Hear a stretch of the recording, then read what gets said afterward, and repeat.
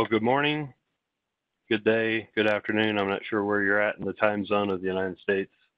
I'd like to welcome you to today's Lunch and Learn for making the TechDB work for you. So we're going to try to go through this hour and try to explain some of the whitewash of what you can help yourself out with the TechDB, creating a machine, creating some, setting up maybe a toolbox, just a short version of it. And from that, I'm going to get started. So if anybody has any question, like Bob said, let's go ahead and throw them in the chat towards Don Glaske. And that should take care of, he can answer those as we go through today's meeting, or he can answer them at the end of the call. So what are we going to cover today? Default strategies, tool crib setup, copy and create some tools, machine setup, update TechDB to a new version. So throughout this hour that we're going to spend together, we're going to kind of go through some of this illustrations to help you through understanding a little bit about the TechDB, how it works, how to get around it, how to make sure you got a backup, how to bring in an old TechDB that you've been working in. You just load a new version so we can actually import that new version into the latest update that you just went through. So a little bit of noteworthy information. We're going to go through default feature strategies, current feature strategies, and where to find them. So before accessing the technology database, one thing we want to make sure we do is make sure SOLIDWORKS is not running. The default location is shown there as C, program data, SOLIDWORKS, SOLIDWORKS CAM, what version you're running, TechDB. But before you move on, we really suggest you make a backup copy. Now, if you're one of our customers, we certainly encourage you to go to support, and we can help you through the process of making that backup so you can be able to update without having losing your TechDB. How to access the TechDB? There's without opening SOLIDWORKS. So there's a couple ways you want to do that. But the easiest way, there's actually a TechDB app that we can access. It's under C, Program Files, SOLIDWORKS Corporation, SOLIDWORKS CAM. Mine just happens to be version 4, Technology Database App. Just right-click on it. I suggest to create a shortcut to it on your desktop. So let me show you those locations for. This is the TechDB. Ronnie, so you see that while you're bringing that up, just a quick side note. The only person that they can direct chat with right now is me and you.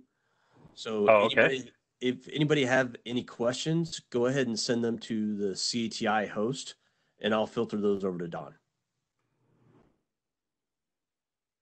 Okay. So inside, now this is 2 different locations. So where the app is under C, Program Files, SOLIDWORKS Corporation, SOLIDWORKS CAM. Like I said, mine just happens to be version 4 because all the versions I have loaded, and Technology or TechDB app. So right here it is. We can right-click on it and, of course, create a shortcut and then move that to your database. So what's good about the app is that you can actually access the TechDB without opening SOLIDWORKS. There's a lot of times you're going to want to get in there and kind of play around a little bit. But again, before you do that, let's really talk about making a backup. So the second part of this, I want to talk a little bit about the TechDB and what I've done. Notice that the TechDB in SOLIDWORKS is located at C, Program Data, SOLIDWORKS, SOLIDWORKS CAM 2020, and TechDB. So what I've done is actually created a zip file of it. This is always going to be my backup. You notice the dates. I just actually unzipped it today. It'll help you refresh your TechDB. So as you're making changes, go ahead and make changes. We encourage you to make changes.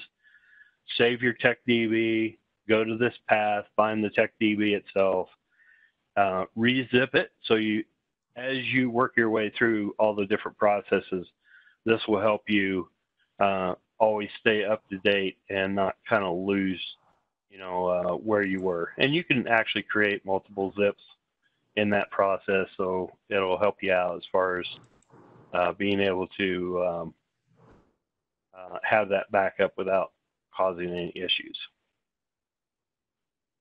Once you get into to copy the TechDB database or technology database or knowledge base, we say it a lot of different ways. We refer to it in a lot of different ways. First thing is the TechDB. There's only one version in your SOLIDWORKS, but it has inside the TechDB, there's two versions, English and metric. So when you're working in either one, you want to make sure, and I'll point it out where the English and metric is, which one you're working in, so you know that you're updating the correct one, building machines in the right location, and then save the TechDB will not transfer between versions. So you can't just pick the TechDB up that you liked in 2019 and move it to a 2020 folder. You'll have to import it. So I'll kind of show you that process as we go on. Again, there's the technology database. I showed you the zip file and the location of where it's located at. And our created shortcuts. Make sure we do create the shortcut, put it on your desktop. It'll save you a lot of time. And it'll keep you from having to open SOLIDWORKS to be able to get that. So what I'm going to do now is we're going to open up a technology database, and I just get to my little app that I have here.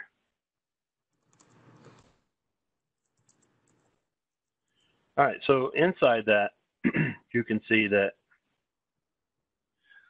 when you walk in here, when you open up the technology database, you see that we have mill, turn, mill tooling, turning tool, feeds and speeds, settings, and about. So this is the single technology database for SOLIDWORKS. Notice it says 2020. Inside here, we also said we have two different versions of it. There's your metric and your inch in this process. So what we want to start out with is some default strategies that we want to look at.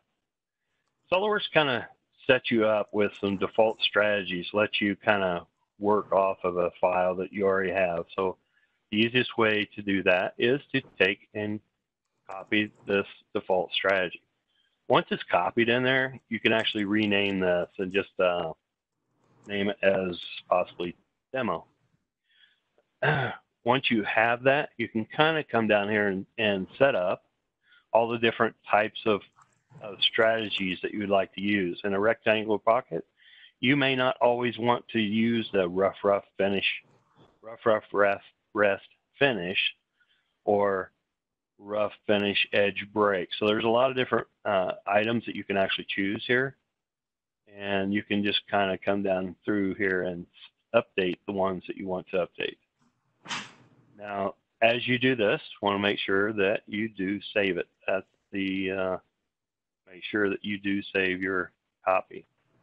Default descriptions, it is default by description. You can actually say, hey, this is going to be for my Haas machine for a description. So we're going to go ahead and just save it. Now we have a new updated TechDB.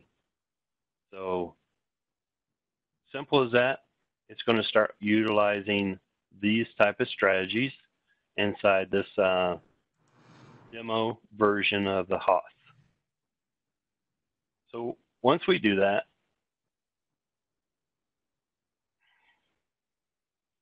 we can kind of move on. We have our first default strategies. We made some changes.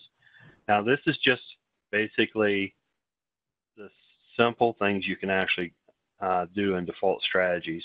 As you get in, you start creating setups in automatic recognition, feature recognition. You can see that it'll start changing the strategy that picked by what you choose as far as that default strategy path. So we're going to move on to the tool crib setup. inside the tool crib, some of the noteworthy items is tool crib setup. We're going to copy and paste existing tool cribs, and we're going to do a little bit of customizing tool crib ID per machine name. So as we do this, you'll see how we can kind of link it back to the machine as we need when we move on to the machine.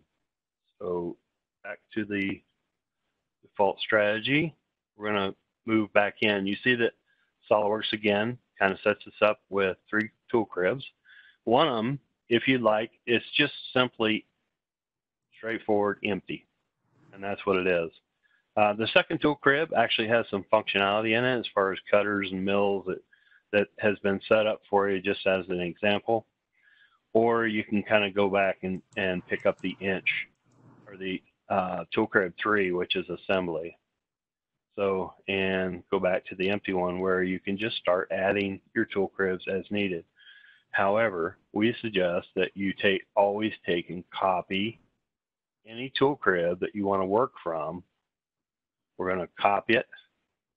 And now we have this new copy sitting in here. You'll see that there's 4 of them where there was 3. We can add it, walk up here and do the edit. This could be for our Haas VF3 machine. Oops. Define the stations, and once we click on this, we will have a new updated crib. So now we have our new crib that we can work from. And while we're in here, we might as well go ahead and start adding some tools. So we have several tools already added for us: flat end mills, center drills, countersink, ball nose end mill, several ball nose end mills, bores. So you can see there's a nice set of tooling in here. The station has been set to a certain location. A substation's been set. We also have some other functionality that kind of lets us add some information to the columns. So real quickly, we can actually do gauge offset X, gauge offset Y, and we can also remove some key parameters, length offset. And then once we do that, we'll get a less amount of information here. Now, however, I think the description is probably the biggest thing that you want to make sure that you update. So in that process. So let's add some tools. So we've got our tool crib set up. It's going to be a Haas VF3. We got about 20 stations. You can see we have 17 stations used, and we can remove some. We also have a probe in here. You may not have a probe on your machine. You can remove it. I'm sure there's going to be more drills that you're going to want to put in there. Whatever your tool cribs, and build as many as you can. So you have, when you're doing a 3D block, you're going to want to add more ball nose, more pencil end mills where you can get in to the small areas and be able to cut out all that information. So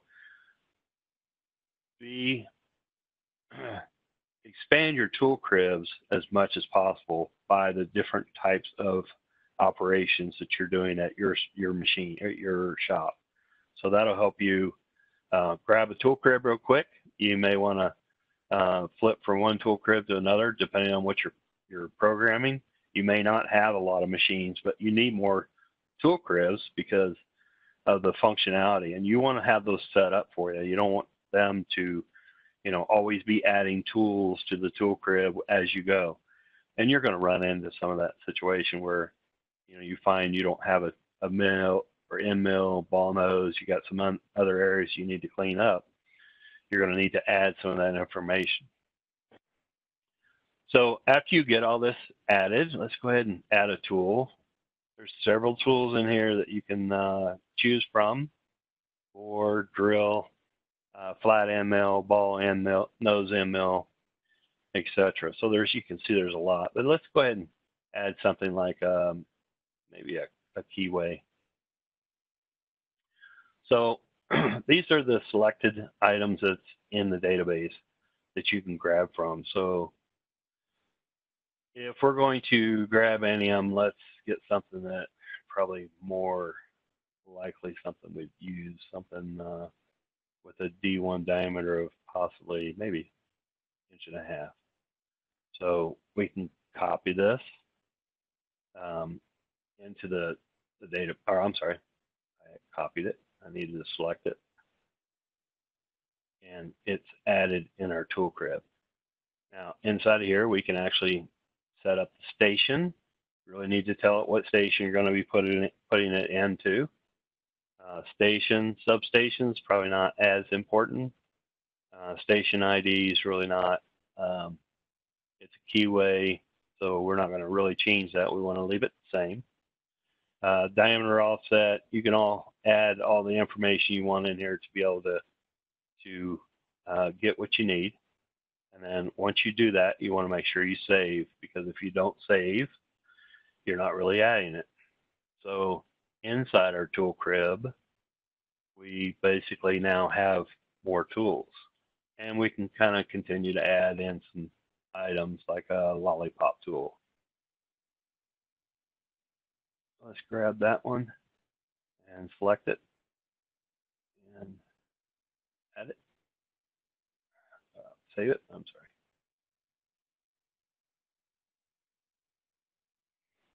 Station 19. The lollipop tool, we're not going to change that, and then save.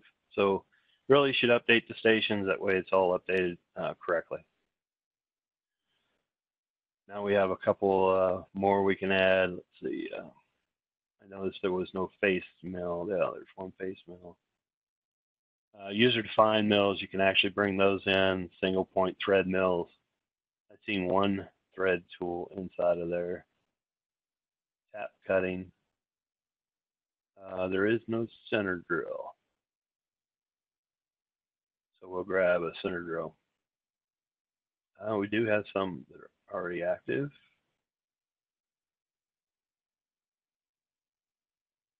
We're going to select that. Add the station, which is 20. So we're out of stations at this point. And then save. All right. So we have updated some tool cribs. We've copied cutter tools. We've moved, added the new ones in there. So let's minimize this. So we've set up a new tool crib, and what we suggested was to create as many tool cribs as you'd like, just so you can really more customize that tool crib over the function that you're going to be cutting on that machine more than, what the machine's going to be doing. So, every machine is not going to have enough holders, location, pods to be able to get every tool you need. So you're going to be changing some tools out. The easiest thing to do is just select a tool crib. That tool crib can be given to your CNC programmer, so it'll help him get everything set up a lot quicker than if he's adding them, on the fly and in the blind. So the next one, we've already talked a little bit about the tool cribs. Now we're going to go into the machine and the post setup. So we want you to get creative, customize your machine ID.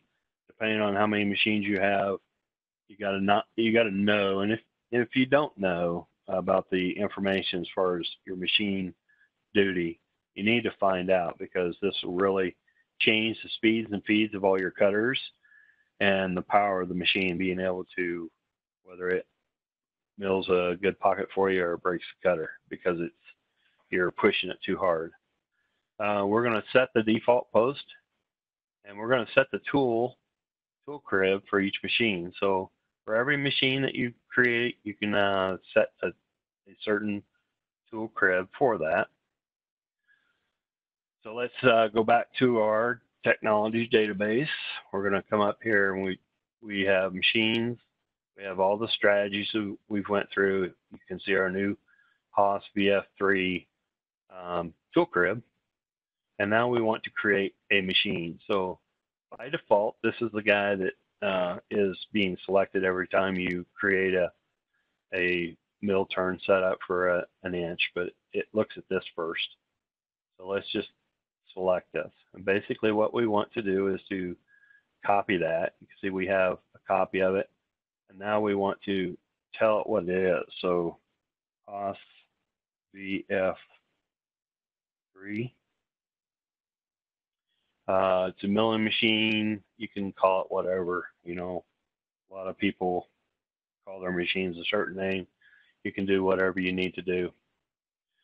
Inside of here, you're going to set your post processor that you have. You can see that there's several posts that comes with the machine or with SOLIDWORKS CAM, and you can set it to the ones you have. Just be careful, because when you use a post processor that comes with the software, you're going to want to make sure that you're not going to crash the machine. So set your Z levels up, do a lot of air cutting, and test it out first. And if you need something more custom, we do write posts for people, and we'd encourage you to just give us a shout, and we'll certainly help out. So inside here, you're going to go through the specifications. Let's talk a little bit about the specs. So we have our Hoth. It's just big blue. Typically, they're not blue; they're red. So maybe I should say big red. Let's just say it's a 30 horse, average index time 0.05. That's pretty close, but the more specific you are to how that machine runs, the better overall times that you're going to see. So maximum feed rate, we're going to pretty much leave a lot of this alone. Accelerated feed rate 196, that's all good. Table travel, this machine's a little bit smaller. It's more of a 40 by 20 by 25. And something you really need to make sure you turn on is display tool path at the G-code coordinates. That's probably a good fail-safe of having that turned on. So this is where we're going to set our tool cribs, what's going to be sequenced with my Hoth. And this is all default. If I would have made several tool cribs, which I should have, when I set that up, I set it up as Hoth VF3. I should have said, you know, like a 3D tool crib or mill drill hole, that type of stuff. You can set up your tool cribs to mean different things, so it's easier to know when you pick them.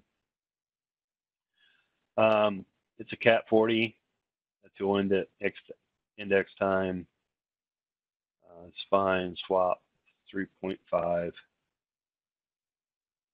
Acceleration up. I'm not really going to change much of this. So this is really getting into whether you're going to index in fourth and fifth axis and how it's going to rotate, no rotate. The angle it's going to rotate. So if you have a fourth and fifth axis that you're going to add to the machine, you're going to want to add it there. And before you leave, well, let's go ahead and do one thing. Let's go ahead and check this as our default machine. It'll change it from inch to this mill inch Hoth, and I'm going to save it. And everything updates like it should. So you won't see this update until you first save, and you won't see it set to default if you don't check this default button. However, if you forget to, you can always come back up, reselect the default machine, and click Save. So right now we have this set up to as the default machines. So it's really the machine, the only machine I got is custom to my company. I want to make sure that I can set up the correct speeds and feeds. I think I had 20 20 tool chains in it. That's why I kind of stopped at 20. And let's move on. So inside SOLIDWORKS, basically standard and also pro if you well, standard because it's mill. You can see these are the free posts that comes with SOLIDWORKS CAM. And there might be one that works for you. We hope it is. If not, we certainly can do the fine tweaking to help you out to get you past all this posting issues, and we can pretty much help you out in the process of setting up your post. In the lathe, more of the SOLIDWORKS CAM Pro. These are some of the posts that comes with that. And once you find one that's closed, we can set it up, or we can work with the manufacturer to get a post written for you. So it's really up to you how you want to proceed that. You can do it on your own, or we can help you out. So Don Glasky pretty much takes care of that. He's pretty good at it. So we welcome you to call the support team at technicalsupport.com or technical.support@chti.com, and that'll get the ball rolling where we can get the post laid out to whether we can help you or not, which I'm sure we can. So what have we went through so far? We talked a little bit about default strategies. We've talked a little about tool crib setup, copy and added cutters, machine setup. So we've done a lot of the peripheral stuff, kind of get you started. It'll get you going to where you can kind of get your machine set up and ready to go. The last area is update TechDB to a new version. So what ends up happening is, like I said before when we were talking earlier, was 2019 TechDB, you're not going to be able to just drag that TechDB over into 2020. It's not going to work. You'll get an error. And to do that, we're going to talk about how we go about updating the versions. So let's continue on. So update TechDB after a version update. What we're talking about, when you go from 2019 to 2020, that's a version update. So we need you to update that. And again, the technical support side can help you out with this process. We always want to create a backup. That's the security of it. You put too much time into setting up your tool cribs, setting up some of your strategies to help you save time at the programming seat. So we're going to select this is how we can do it inside of SOLIDWORKS. We're going to select the TechDB icon inside of SOLIDWORKS, which is on the large command manager, and that's what the icon looks like. Or we're going to open it from the app, and that's a TechDB-exe. So let's just start with SOLIDWORKS. So, and I just want to show you what we have here. When you extract machinable features, basically what you get is the strategies that was set up prior to what we just made changes to. So you can see it comes in rough, rest, finish. And if we generate this, let's just go ahead and we'll just go ahead and generate all of them.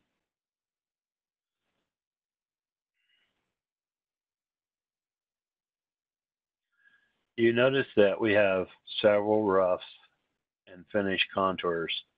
So we got a rough, contour, finish. So we have three selections. This is your rough,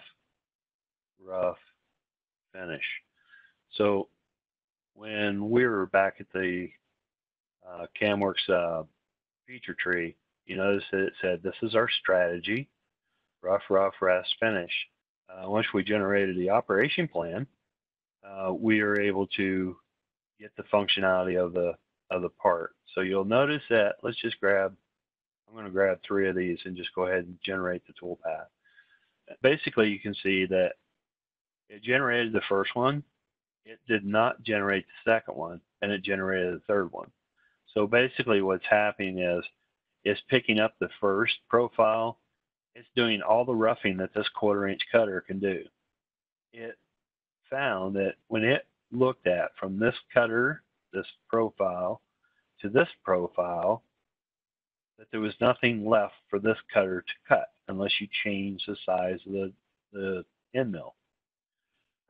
And then when you went into finish, it basically took care of all the finishing. So rough finish was not really a practical solution for that. How do we get there? We got there because we extracted machinable features. So that's where it all came from. That's where it all set up at. Let's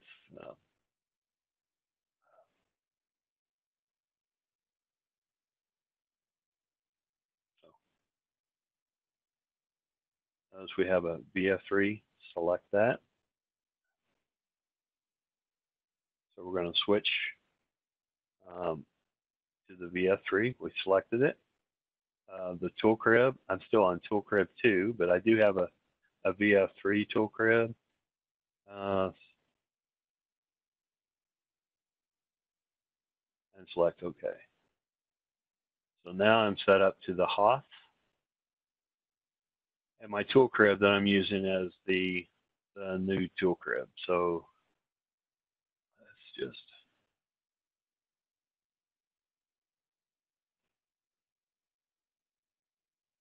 I guess.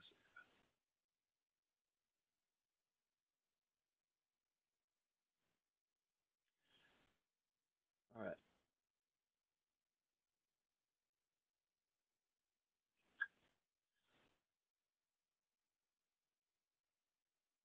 Let me edit the definition.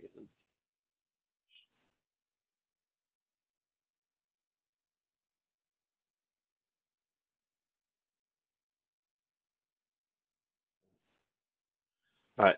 So me having SOLIDWORKS open in the background and opening the database didn't update the database till I closed and reopened. So, all right. So the technology database update.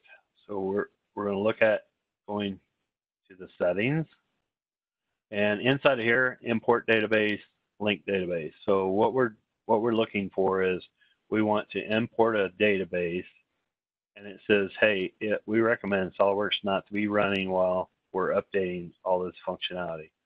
So browse to the location of your customized database to import. So we want to import one other than the one that is currently there. So I am going to close this.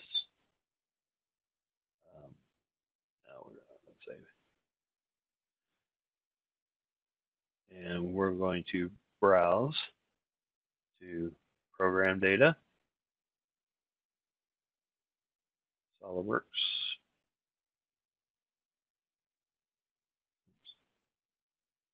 SOLIDWORKS 2019, TechDB, and this is the TechDB that I had all my work into, and I want to go through and select import.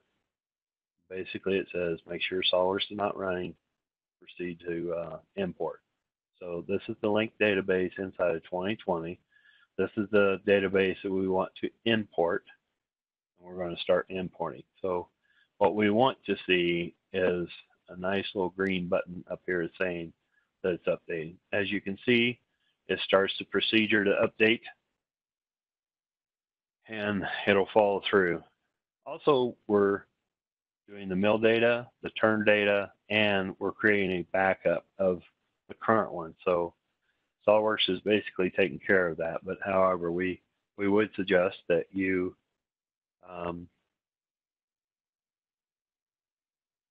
make that backup before you start.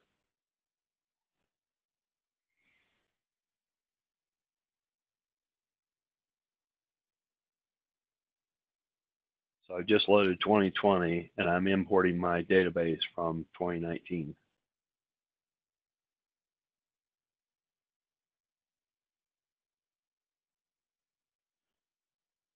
Progress bar seems to go slow, but it looks like migration was successful. So now we have everything that I had into the 2019 is now into the 2020 database, and you should be able to see all your functionality. So to be honest, I don't know what you're going to see different other than a clean database because I had already cleared it also.